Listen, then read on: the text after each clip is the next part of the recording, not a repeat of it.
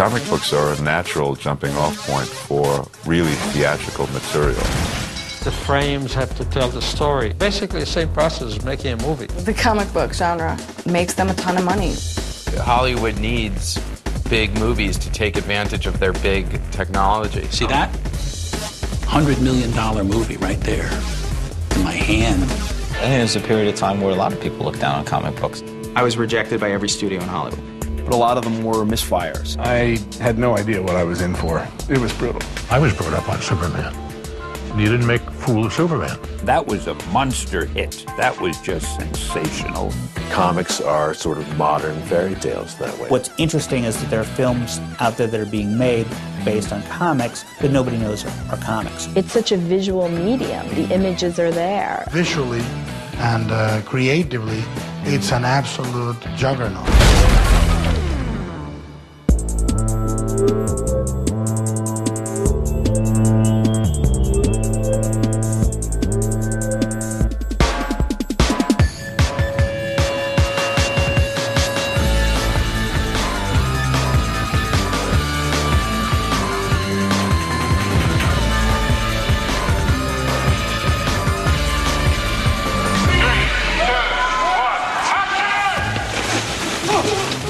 On the set of a new summer blockbuster, an unusual Hollywood hero has all the Hollywood trappings. Cutting-edge technology, an A-list director, and star power bringing the imagination to life.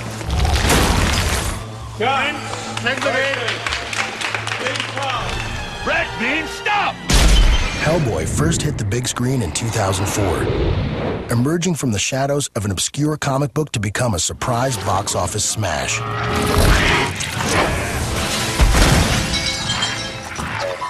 I know, that's why it's awesome to go on. 4 years later, the big-budget sequel is a sign of the times.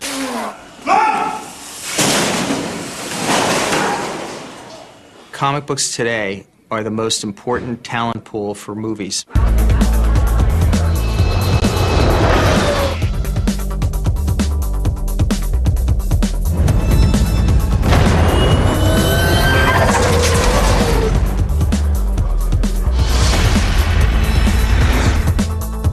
See the appeal in this comic book world. I mean, they all have such a dark underbelly, but they're so huge and they're beautiful stories.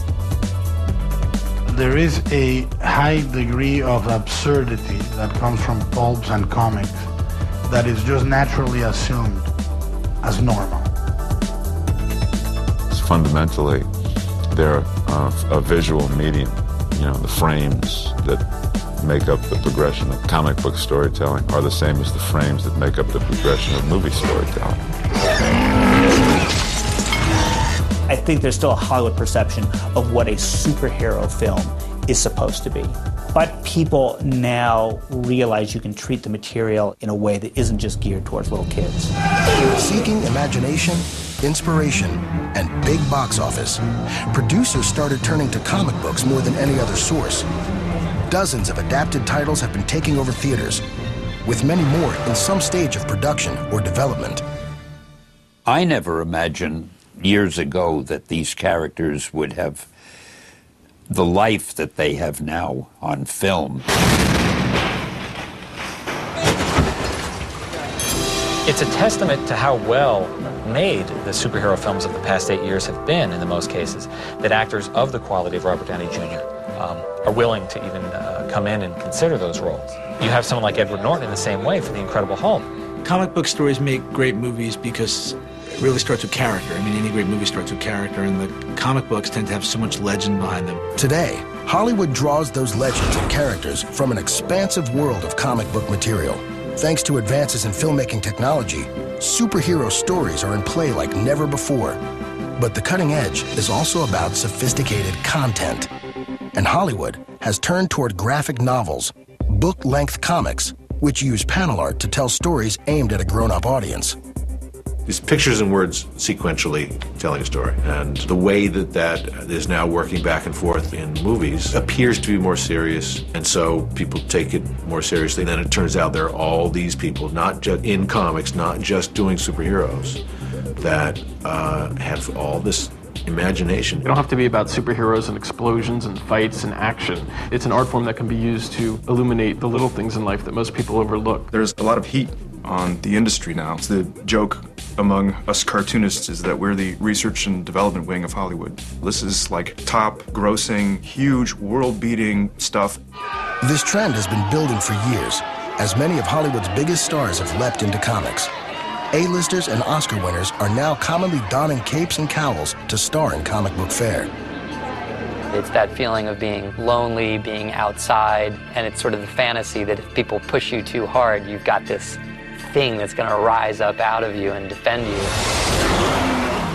When I was a kid, I loved comic books and loved to play and dress up like superheroes and that sort of thing. So this is probably an extension of that as well. I grew up with Marvel Comics around the house, but I never thought that I would be in a kind of action movie based on that. I think it just speaks to a very kind of American idea of what's possible.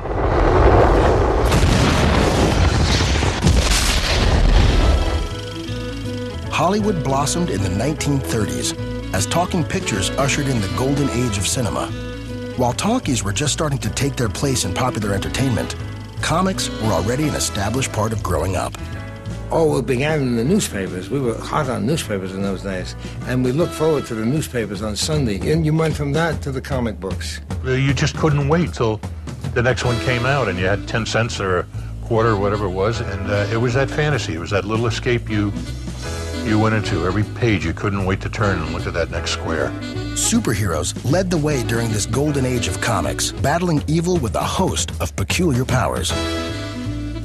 Most influential of all was the founding of the world that came to be known as DC Comics, headlined by Superman, an indomitable hero from the planet Krypton, and Batman, a dark vigilante detective who fought crime by night, seeking to avenge his parents' murder.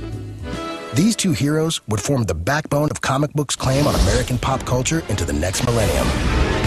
It's a matter of the dream man, the Superman. We've always had those from probably the time that man first learned to draw on the walls of caves. This is our heroic literature. This is our story of heroes rescuing damsels in distress and fighting monsters. Comics are sort of modern fairy tales that way, or modern fables that tell about good and evil and the struggle for right and wrong. Like comic strips and books themselves, the first big screen adaptations were packaged in serialized form, with chapters released in regular installments, each chapter climaxing in an addictive cliffhanger ending. When I was a kid, serials were Saturday matinee musts.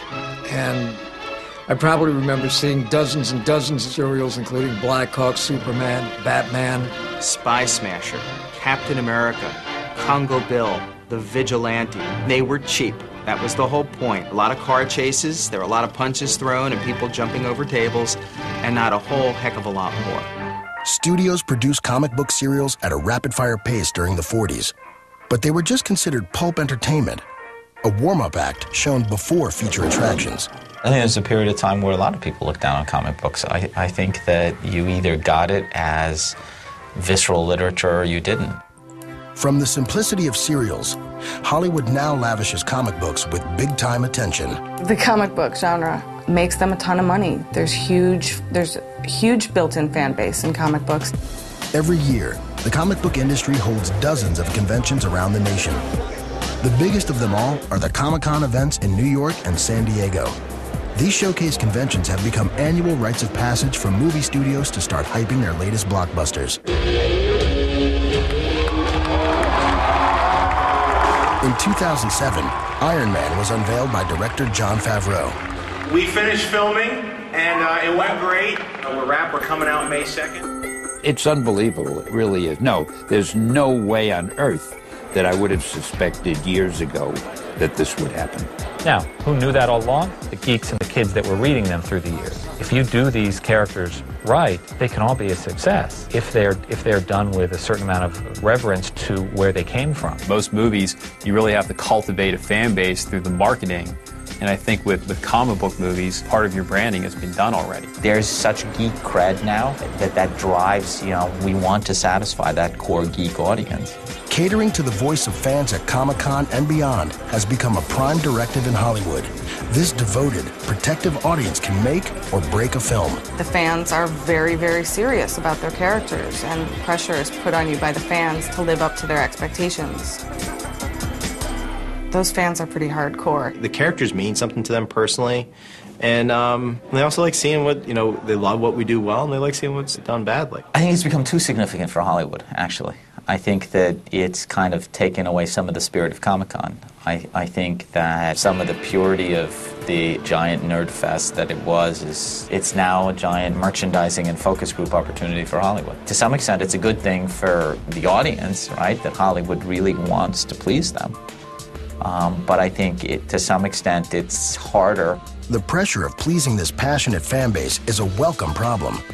There was a time when comic books and comic book movies simply had to fight for survival. In the 50s, during the Red Scare era, there really was an assassination attempt out on a company called EC Comics, publishing horror comics. Actually, in retrospect, some of the best comics being done in their day, for sure. And there was this unbelievably fatuous belief that comic books made children into juvenile delinquents. Spurred by Senator Estes Kefauver, Capitol Hill investigated comics. A Senate commission relied primarily on the research of a Brooklyn psychiatrist, Dr. Frederick Wortham. He wrote a book called The Seduction of the Innocent, in which he claimed that comic books were responsible for virtually every ill in the world. He claimed kids were jumping out of windows like Superman.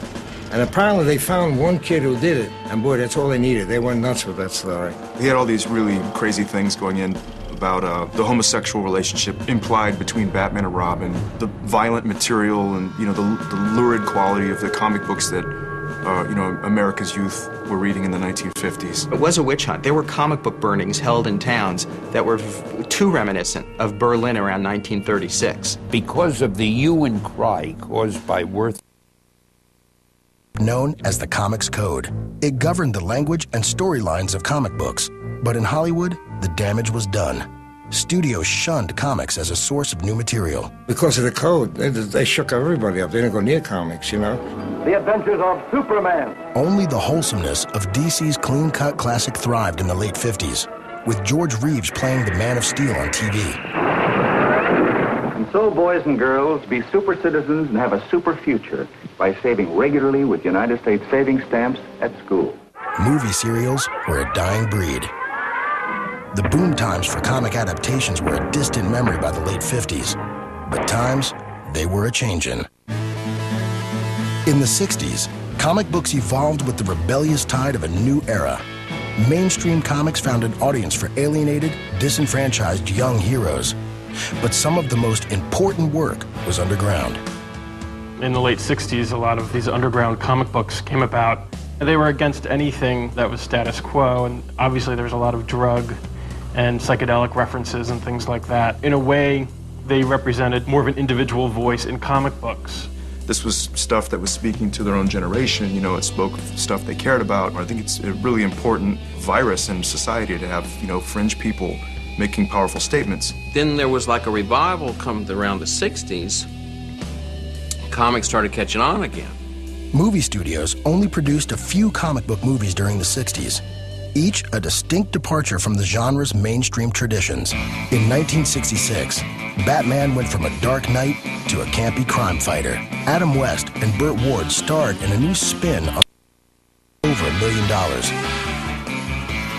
Jam-packed with dry humor, low-tech effects, and a cast of celebrity villains, Batman the movie barely registered at the box office. Most of us that grew up in comics knew Batman as an entirely different character, and we felt that thing was actually a black mark on our history. Didn't he battle a plastic shark or something in that? I love that scene. Burt Ward wrote an autobiography about Batman. Basically, it was like one big orgy or something for Batman and Robin. So I guess that did reflect the 60s. One comic steamed up the screen. In 1968, director Roger Vadim's adaptation of a French title, Barbarella. Jane Fonda, his wife, starred as the sexy interstellar heroine in a series of skimpy spacesuits. Barbarella is essentially like a sex film and a funny film, but it's more about sexuality, it's more about fashion, it's more about French pop art aesthetic and Jane Fonda. And I think it was kind of ahead of its time, though, in that way. I didn't know it at the time. As the decade turned, the envelope was pushed even further by a naughty, animated cat. What's happening, man? Fritz the Cat was the brainchild of underground comic artist R. Crumb. It was adapted for the screen by a young animator from New York named Ralph Bakshi. Bakshi honed his voice drawing TV cartoons like Heckle and Jekyll and Mighty Mouse. Fritz the Cat was his first feature. Fritz the Cat is about this sort of hobo cat, this like no good, flea-bitten, Greenwich Village stereotype, this beatnik. He sleeps in a garbage can, this kind of thing, just wants all the girls and drugs. And it's funny, I mean. It's significant and important because all the cartoons were done by Disney up to that point. I mean, it was all Snow White and all the rest of it. This was social commentary. Fritz the Cat was also rated X. I'm getting to the truth, I think, yes. Oh, yeah. So it's getting all very clear now. It was unheard of. They're partying. We have sex, we have drugs, we have parties. It got kind of known as this pornographic film. It wasn't really that. It was more that it was dark vision of the 70s, this sort of revolutionary Fritz the Cat who is causing riots and trying to start a revolution. And at the end of the movie, he says, oh, forget it, I'm going to go have sex again. You get over here, and you get down there like that. So it was a very cynical movie in that way. In 1972, a comic book movie that was literally an adult film was clearly ahead of its time. But these days, it's common to see movies with mature content inspired by comic books. What's interesting is that there are films out there that are being made based on comics that nobody knows are comics. Action! Ripped from the pages of long-form graphic novels, these adaptations look just like movies developed from traditional novels, plays, or works of nonfiction. And they receive just as much artistic respect. History of Violence earned an Oscar nomination for its screenplay. What's wrong, baby? History of Violence. Nobody'd know that was a graphic novel. And I think you just have directors that like that material and view it like just another kind of literature. Road to Perdition surprises a lot of people when you tell them. It's just a form of storytelling, and there's a lot of great storytelling being told out of this, superhero genre now. One of my favorite books is Persepolis, which is a movie now. A lot of them are very personal, like Ghost World and American Splendor, which I love. And I love that in American Splendor they combined Harvey Pekar. They had scenes where they had Harvey Pekar actually in the movie. Did you actually read the script? No, a little bit. I just to check the construction. We looked through the comics, and what was kind of fascinating is that even though he's being drawn by drastically different artists with different styles, it's still like the same guy. Like it's still, you would never for a second think it's not Harvey Pekar. So we thought, how can we represent that in cinema? Would you do that? The movie. Is this all a working stiff like you can expect? You're gonna suffer in silence for the rest of your life, or you're gonna make a mark, huh? So we had all these different representations of Harvey Pekar in the same movie, and in that way we stayed true to the comic book. Comics are so far out of the ghetto that they were in, it really has become the mainstream in a lot of ways. Back in the 70s, though, that was hardly the case. Hollywood was evolving. A new generation of young directors was changing the look and feel of American cinema. In this new Hollywood, there was little room for kid stuff like comic books. That's when it turned. That's when it 60s slid into the 70s and it got real depressing. And I think people didn't appreciate the artistry, and people didn't appreciate the kind of the primal storytelling, the essential humanity of so much of what comic books are about. But comics were evolving in their own right, finding new life in ever more complex storylines and a more sophisticated audience. We took comic books and we said, hey, guess what? It's a valid medium, and we're going to talk about everything. Spider-Man by Stan Lee at Marvel was the first comic book to address the use of drugs and the bad effects that drugs can have on you. And in order to publish the comic books, Stan had to circumvent the Comics Code Authority. So you had writers that were actually reporters and editors who were former reporters or authors, and they saw these characters and they realized, well, wait a minute, why do these characters have to be frivolous? We did a cover where Speedy was obviously a junkie, and Green Arrow, who is his guardian, is kind of looking at him, and Green Lantern goes, huh, see? Huh? See? What do you think of that? Jerk. And that changed comics. In those days, people were not ready for comic books to say anything. So when we did, it was like, whoa, what's that? At a time when movies and comics were turning towards serious material, an earnest, gravity-defying hero changed Hollywood history. This groundbreaking film reached back to a tried-and-true comic book classic. In 1978, which is interesting because it's like a very cynical moment in our history, this Man of Steel, this Superman movie, which is this all-American icon, really captured the imagination. In the hopes of updating this well-traveled title, producers Alexander and Ilya Salkind spared no expense, hiring big-name writers, including the team behind Bonnie and Clyde and Oscar winner Mario Puzo. They felt it was a name because of The Godfather. And he sent in the script, and it was god-awful. It was a story that killed the Pope. And that's not a Superman story. It had a crazy history. For a time, it was going to be a campy version. There was talk of going way over the top. I kind of did it in defense of Superman. The only reason I really think I got involved is I said, what if they make this? What if somebody steps on board and makes this picture? They can destroy a lifetime, a history of Superman. I was brought up on Superman, and you didn't make a fool of Superman. Donner's biggest battle with the studio was to find the perfect actor to play the title role. They wanted to get a big star, big name star for the film. They went with Clint Eastwood. Who else? I heard Stallone was up for it or something too. Yo, Lois. I once heard a story that Ilya Salkind was considering Muhammad Ali for Superman. They wanted more names. I mean, they were going out to Redford and Jimmy Caan and Paul Newman. And when I came on board, I said, hold it. I said, I got to make it believable that a man's going to fly. So, I mean, that's going to take me, I don't know how to do that yet. And you sure don't want to see a famous actor flying, because you're going to see it's the actor flying, not Superman. So, against a lot of their wishes, but we had the strength at that point, we went out looking for a new face. Donner did cast some well-known stars in supporting roles.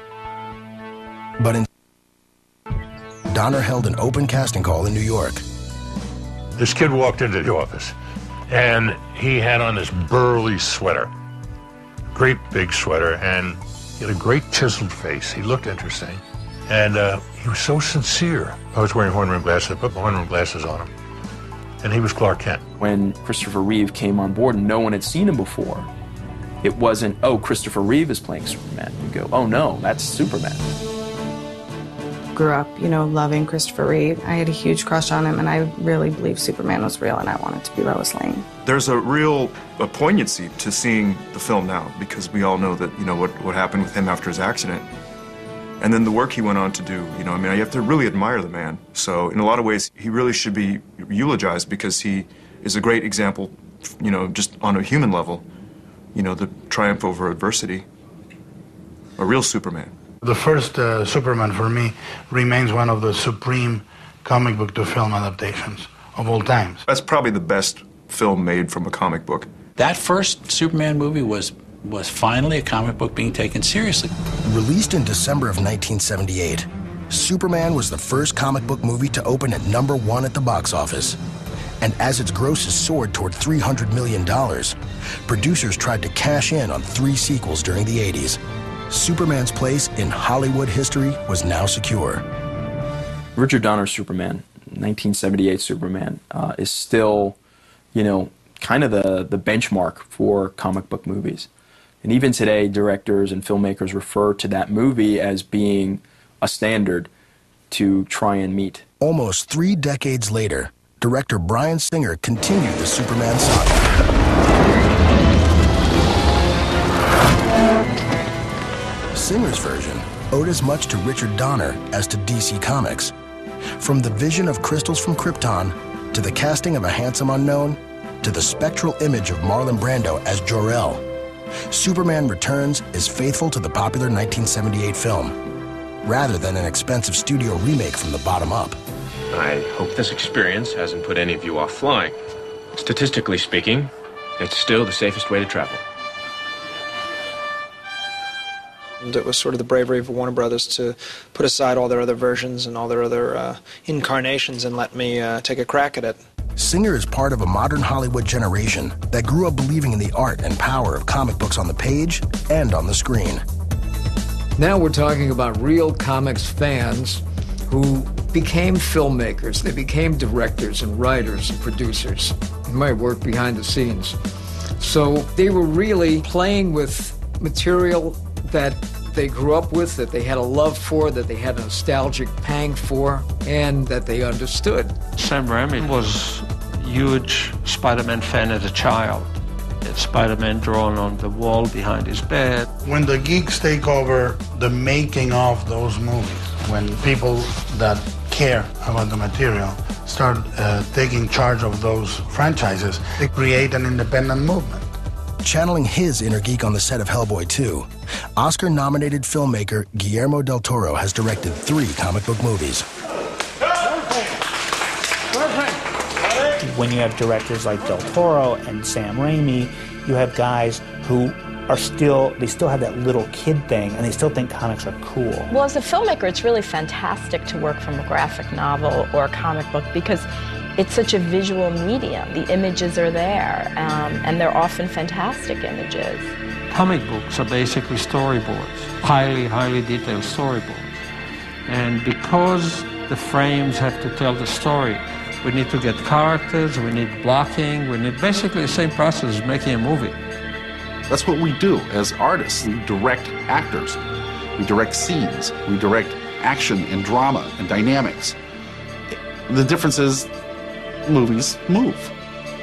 Before a who's who of Hollywood A-listers would sign on to create blockbuster superhero franchises, the comic book movie genre was in jeopardy in the late 1980s. Its demise hastened by a slumping Man of Steel. Kryptonite never killed Superman, but Richard Pryor sure did. And Superman 3 and Superman 4 bombed. I don't think they want to take any chances on comic book films. The 80s was kind of a dry period. Hollywood just wasn't interested in making any comic book movies. I think because of the failure of Superman as a brand, they felt, well, if the biggest character of them all, Superman, isn't going to succeed at the box office, what chance does any other character have?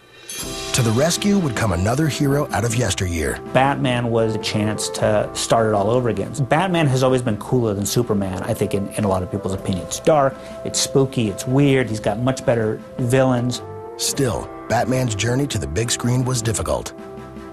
I was rejected by every studio in Hollywood. Turned down by everybody. Not only turned down, I was told I was crazy. I was told it was the worst idea they ever heard. Michael, you're out of your mind. You can't make a movie based on an old TV series. Producer Michael Uslan, a former DC Comics editor, wasn't interested in resurrecting the campy series from the 60s.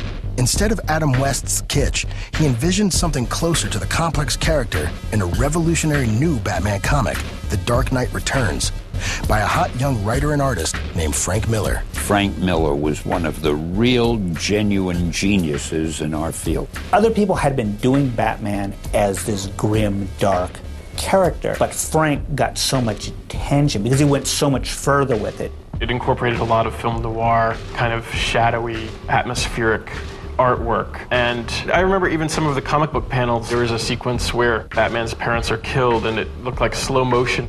Batman had this sort of like, paramilitary gear, and he looked more like a soldier or some sort of science fiction character. He looked a lot more menacing and scary, which is, this is something Frank's always saying, that's the essence of the character, is striking fear.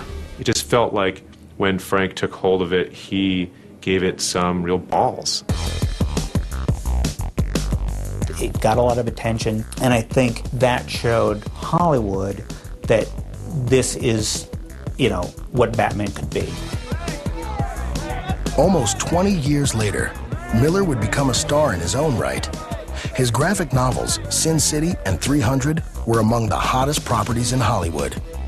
But his artistic impact on movies began with Batman. It helped convince people that there was a growing sophistication in the comic book world. The director entrusted with reimagining The Dark Knight was Tim Burton, whose background in animation made him a prime candidate to adapt a comic book character to live action. But it was his unique filmmaking vision that earned him the job. The most important thing that happened that began to allow that 1989 Batman movie to coalesce was the hiring of Tim Burton.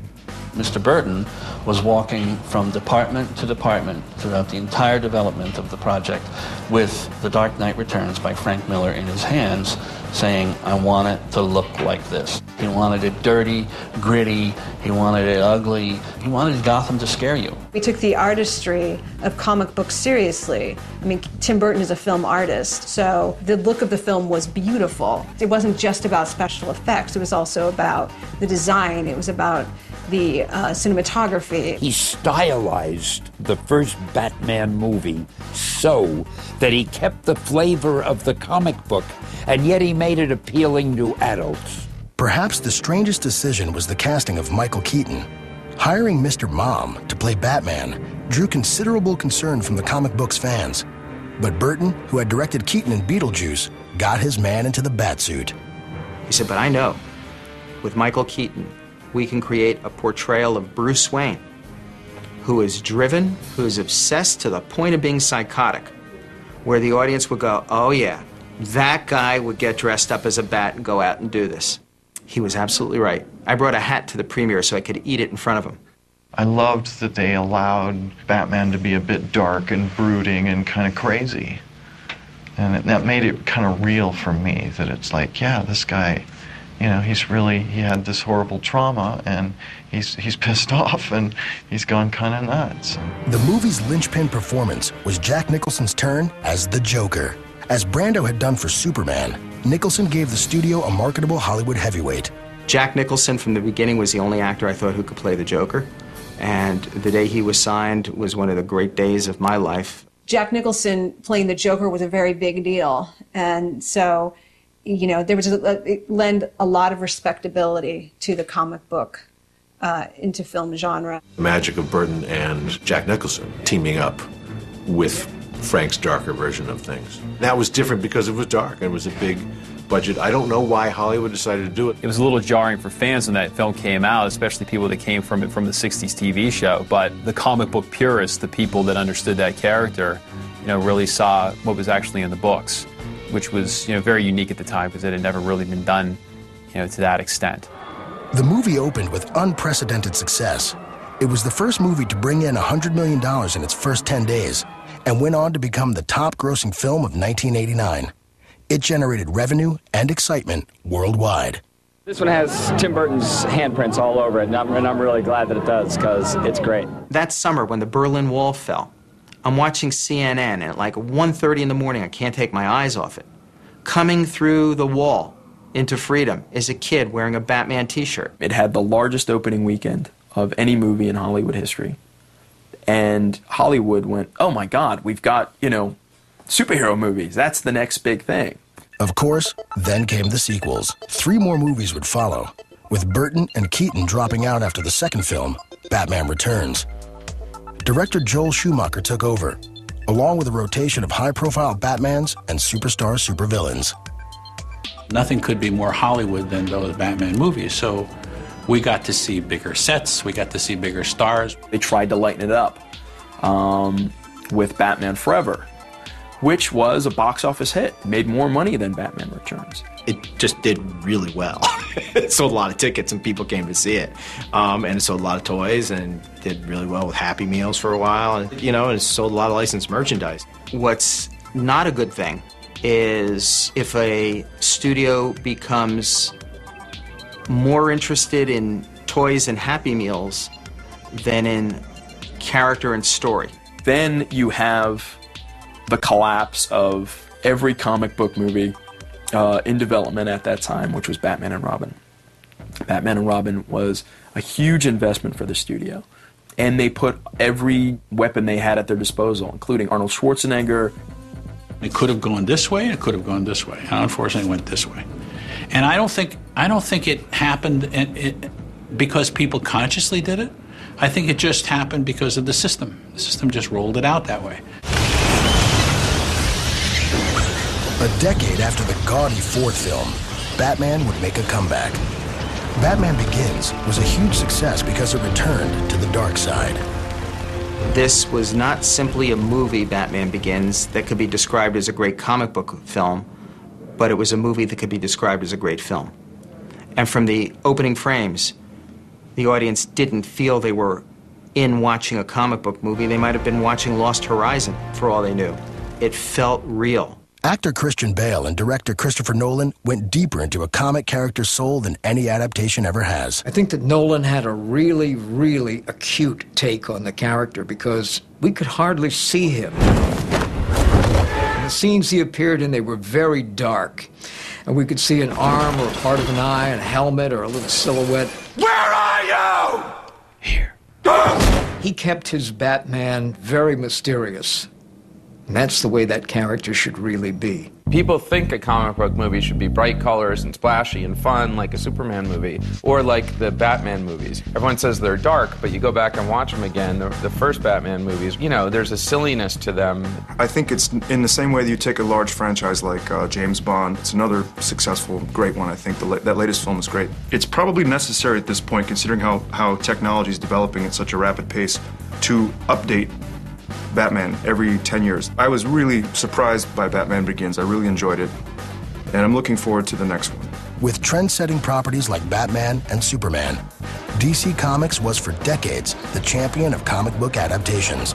The publisher and its parent company Warner Brothers earned huge financial rewards at the box office without much competition.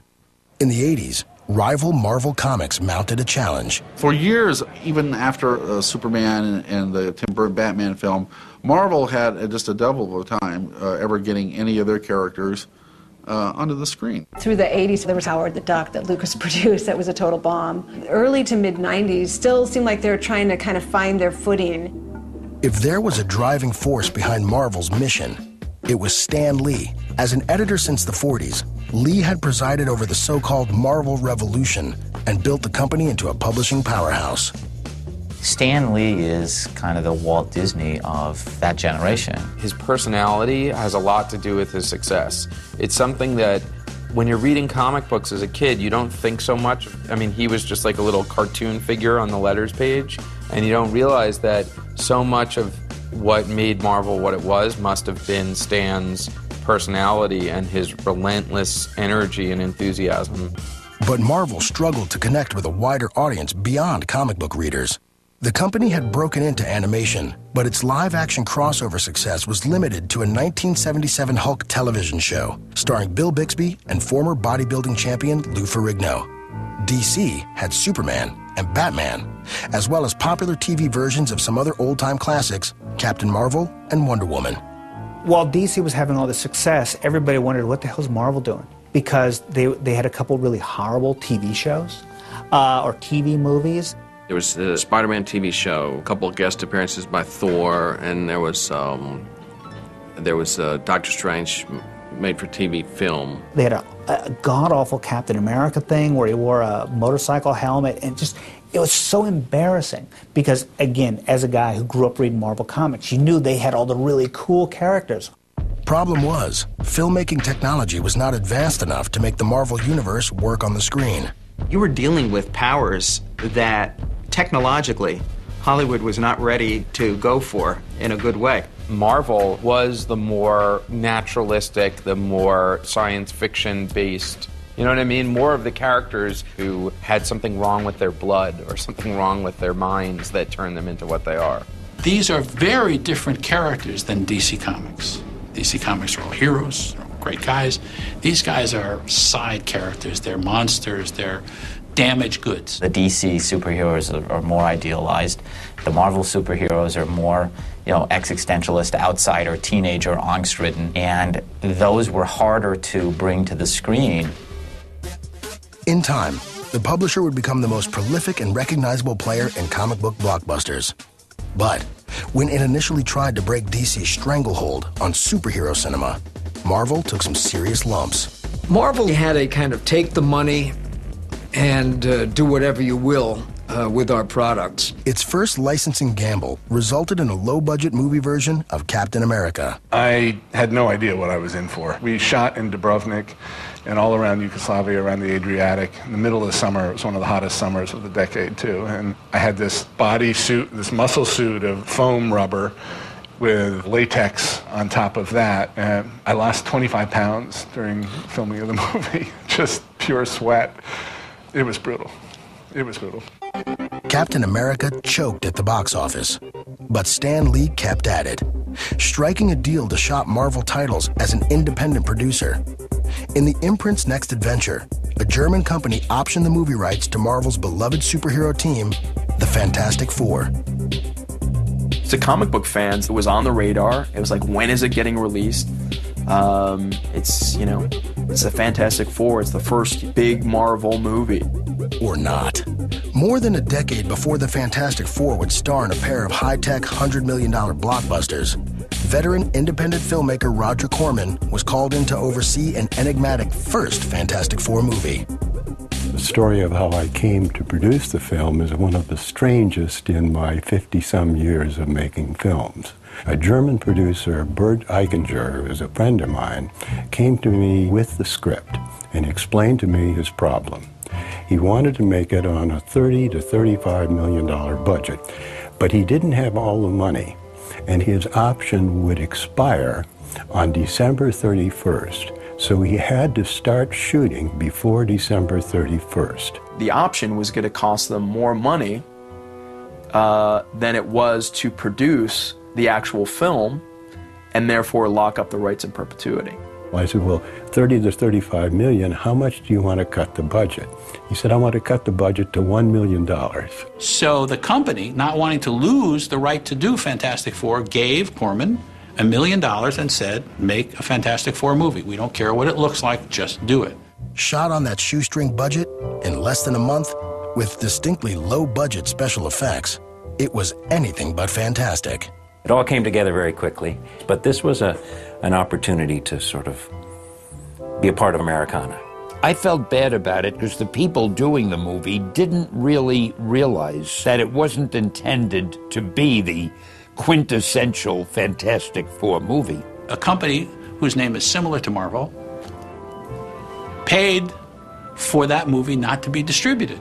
Our Fantastic Four is languishing somewhere in a vault at 20th Century Fox. I've been told that DVDs of our Fantastic Four are available at comic book shows. I have no real comment because they have to be bootleg, illegal DVDs. Somebody sent me a bootleg of it years ago. I believe it's probably the most wretched film ever made. It's funny bad, though. It's kind of hard to be upset at it because it's so bad. But you know, I think that the movie is more joyously thought of now. I think the whole project is more accepted as a footnote to pop culture than it would have been had it come out at a time and run its course. With the company struggling in the 90s, Marvel needed to find a hit. Stan Lee teamed up with a toy-making mogul named Avi Arad. This guy knows more about our characters, and he was the first one to realize that they could all be incredibly successful movies. They took control of the company's titles and established Marvel Studios, the first movie studio directly operated by a comic book company. Marvel was in bankruptcy. A couple of boards fighting, killing each other for 3 years. So we couldn't even use the brand properly. The first Marvel films, they were really low-budget movies, and they didn't do that well because they weren't able to get the kind of special effects that movies of that sort need. The first really good one that was based on a Marvel character was Blade, the vampire hunter. Blade was a great way to start this journey. It was an R-rated movie. The hero was African-American. He was a vampire. That was really so well done, and it made everybody realize, hey, there's really something we can do with our characters. Suddenly, the race was on in Hollywood. There was this mad rush to try and, make comic book movies in the 90s, but a lot of them were misfires. Really, the technology hadn't been there. It was either A, impossible, or B, too expensive to produce it on the screen. You couldn't get the true experience except for in the comics. The advance of technology would take comic book movies to new heights. CGI, computer graphics, has raised the bar so high that if you look at the earlier films, which were accepted at the time, and people thought these are really good, you see how primitive it really was. For us to make a man fly, I told you, it took a year before the front projection unit that we had designed and built and planned and cried day in and day out because nothing worked. And that's how we had to make a man fly. If you want to make a man fly today, you say fly. Fly! Everything we did in that was a physical stunt rather than a computer-generated one, because there were no computers were as big as hotels, and they were used to fly people to the moon, but not to make films. Ironically, the first comic book movie to benefit from the technological evolution was X-Men, a story of highly evolved humans with unique abilities. The powers of the filmmaker had finally caught up to those of his subject. Now you really see it. You see people flying, you see buildings being lifted and moved around, and Magneto standing in front of it. Stops it. Flips it over and you say, well, that's cool, you buy it. X-Men 2000, that kind of, that really, to me, knocked down the doors and opened up the floodgates. 2 years later, the DNA of the comic book blockbuster was altered forever. The most powerful superhero in the movie business emerged, and it turned out to be an awkward kid from Queens who got bitten by a bug. He wasn't a playboy millionaire. He wasn't some alien from another planet. He was this 15 to 16-year-old kid that couldn't get a date. Hey, MJ. I don't know if you realize this, but we've been neighbors since I was 6. Anyone can relate to Peter Parker, what he's going through, his sort of adolescent, explosion, as much as they can love the sort of cool, whiz-bang Spider-Man stuff. CGI really enhances any story where, magic and superhero powers are involved. It allows the viewer to see things that can't really happen. You don't actually need to track with Batman as he drops off of the side of a building in Gotham and gets into the Batmobile. But you need to swing with Spidey. You need to feel that. You need to know that everything you've seen in the comic book feels in the movie like you imagine it would. You feel that's as real as when he's, talking to MJ. An average on all of these films, probably about a good solid 1.5 to 2 years of effects work, which starts with shooting reference of a person climbing a fence, for example. We got a lot of really good ideas of how a human body has to move to climb up against gravity. He's doing things that somebody can't really do. But we're also trying to mix that with the reality that will hopefully sell it to the audience as a real person. So much of those movies' appeal has to do with the visuals. When you see Spider-Man swinging from building to building, they just couldn't have done it that way years ago.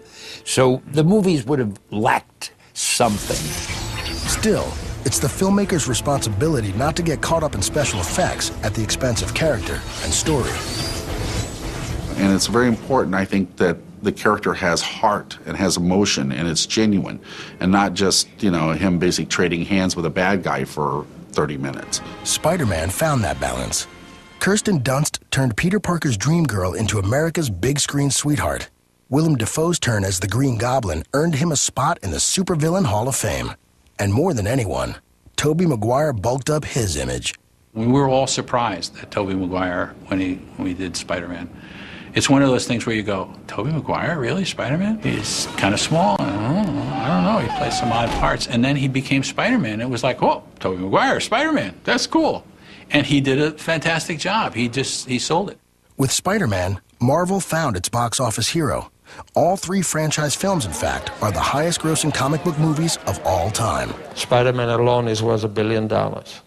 That was a monster hit. That was just sensational. And then there was no stopping us. As the Marvel Universe opened for business, other Hollywood producers, and other publishers looked for a piece of the action. One of the relative newcomers was Dark Horse Comics, an independent publisher from Oregon, once known for serializing movies into comic book form. Dark Horse first hit the big screen in the 90s, scoring its first hit with The Mask, starring Jim Carrey. Time Cop actually knocked The Mask out of first place in the box office, so we had the #1 and 2 movies. And from then on, we were in the film business. But it wasn't until 2004 that the company came into its own. A certain blue-collar demon would pound out nearly $100 million in worldwide receipts. And in his wake, Dark Horse artists were producing and developing 3 or 4 adaptations a year. Certainly they didn't direct all their attentions to film, but it did make them realize, and it made other creators realize, that you had a better shot of getting your stuff into Hollywood. In 2005, another cult comic from Dark Horse's pages launched a new vision of the genre, a film that was perhaps the ultimate melding of the arts.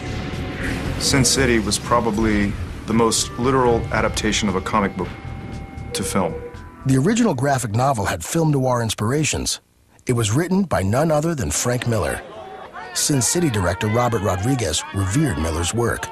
It's pure, it's there. You can take the comic book and hold it up to the screen and go, my goodness, that's exactly the same image. State-of-the-art green screen technology allowed the film to look like a virtual live-action comic book. A rich cast of A-list stars brought to life a world where hookers and hitmen ruled the night. It's sexual and raw, unapologetically violent, bloody, and highly stylized. It's like no comic book movie ever brought to the screen.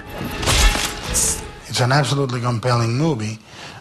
You may disagree with the things that I find politically wrong about the movie, but visually and creatively, it's an absolute juggernaut.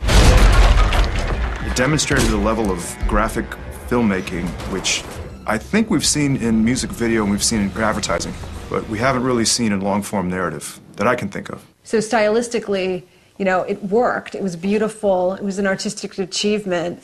And it maintained like the grittiness and darkness to his vision, which is what Frank Miller just never wanted to compromise on. Sin City is another revolution. A revolution also because Miller, the comic book artist, was given the opportunity to co-direct the film. It's great for comics as a medium and as an industry for that matter. It's great for Hollywood. You know, they get to have a great storyteller. What Robert did, and Robert and Frank did in that movie together, is they really gave birth to a whole new world of possibilities. It's pushing the limits, it's pushing the envelope. And there are moments when it absolutely works, and those moments when it works, I think, are a hint of the future of audiovisual storytelling. With the Sin City sequel in the works, Miller is also making his solo directing debut with a feature adaptation of Will Eisner's The Spirit. Where we're going is far beyond me and far beyond anybody in this room, I suggest. The technology and the talent that's at work right now is increasing exponentially. It's all about storytelling. It's all about graphic arts.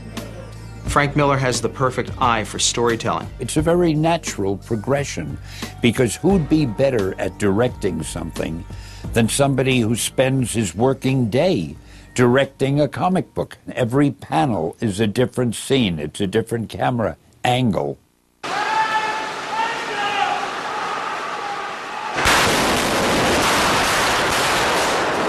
In recent years, comic books have become the single biggest force in Hollywood. All of a sudden, these things start evolving really, really fast. They start greenlighting one after another. I think they're going back now and looking at every classic DC, Marvel, superhero. That's why Superman returned and Batman began anew, each grossing over $350 million and had sequels greenlit almost immediately. A little fight in you. I like that. Then you're gonna love me. The Incredible Hulk has also come storming back to the screen. The latest film is the title's second adaptation in 5 years. Hollywood needs big movies to take advantage of their big technology, and that's why they turn to comic books, because they provide that. Life is very simple. If it sells, make them. And as long as you invest in a movie, if you can then do a sequel, that's good use of your money. Studios have also adapted dozens of new titles, some from the stranger corners of the comic book universe, some from the annals of traditional superheroes, and others from original works that cross over into the realm of horror, thrillers, political satire, and more. There isn't a storyboard in a comic book that we can't bring to life. I think the question is, who in the world is going to invent the next great comic book property and bring that out to market? See that? $100 million movie right there in my hand. Imagine being able to do that. That's pretty amazing when you think of where we came from the lurid children's entertainment, from the funny books that everyone looked down their nose on. Comic books have come a long way, and finally they're getting their due. I mean, the future of comic book movies, it seems like it can only get bigger and bigger, and I'm sure there's creative genius children out there that are already, you know, hatching the next crazy power that we haven't even thought of. The next step should be that Hollywood work directly with us to create properties together. To basically, okay, let's go into partnership here. Let's create stuff. Let's let's put a chimpanzee in a box and see what happens. You know. One of the important things we're going to be experiencing soon is going to be the cultural impact of manga and anime from Japan. Go to a Barnes & Noble or a Borders, Virgin Megastore after school, and you will see walls of manga, Japanese comic books. Kids sprawled out all over reading them. Well, I think the future of comic book movies it's unlimited as long as people can keep coming up with fresh versions of these things that people love.